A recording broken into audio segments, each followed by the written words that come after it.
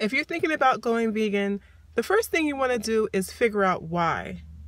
Vegan means a person who does not eat or use animal products. A lot of people go vegan because they no longer believe it's okay to eat or use animals, and they have woken up to the fact that animal agriculture is a system that is insane and they do not want to participate in it anymore. Some people go vegan because they have health concerns and they want to reverse disease, or they want to prevent disease and live a healthier life. Another reason people go vegan is the environment, the world in which we live in. They discover that not going vegan is truly, truly devastating. All of the animal agriculture is devastating to our planet, and they want to stop that. They don't want to contribute to that anymore. So what is your why?